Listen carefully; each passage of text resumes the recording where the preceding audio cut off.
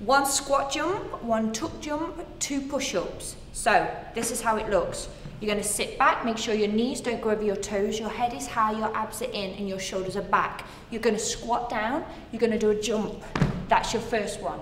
Then, from this low position, drive yourself up, 1 tuck jump. So slap those knees as hard as you can. Again, landing softly, protect your joints. Then you're straight down onto the floor, either on your feet or on your knees, and you can do 2 push-ups. So pick your poison and go with it. Then bring your legs in with your abs, and then you're straight back into your squat jump.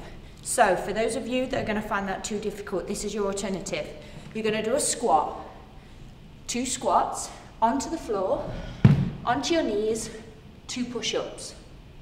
Then either step or jump back in, 2 squats.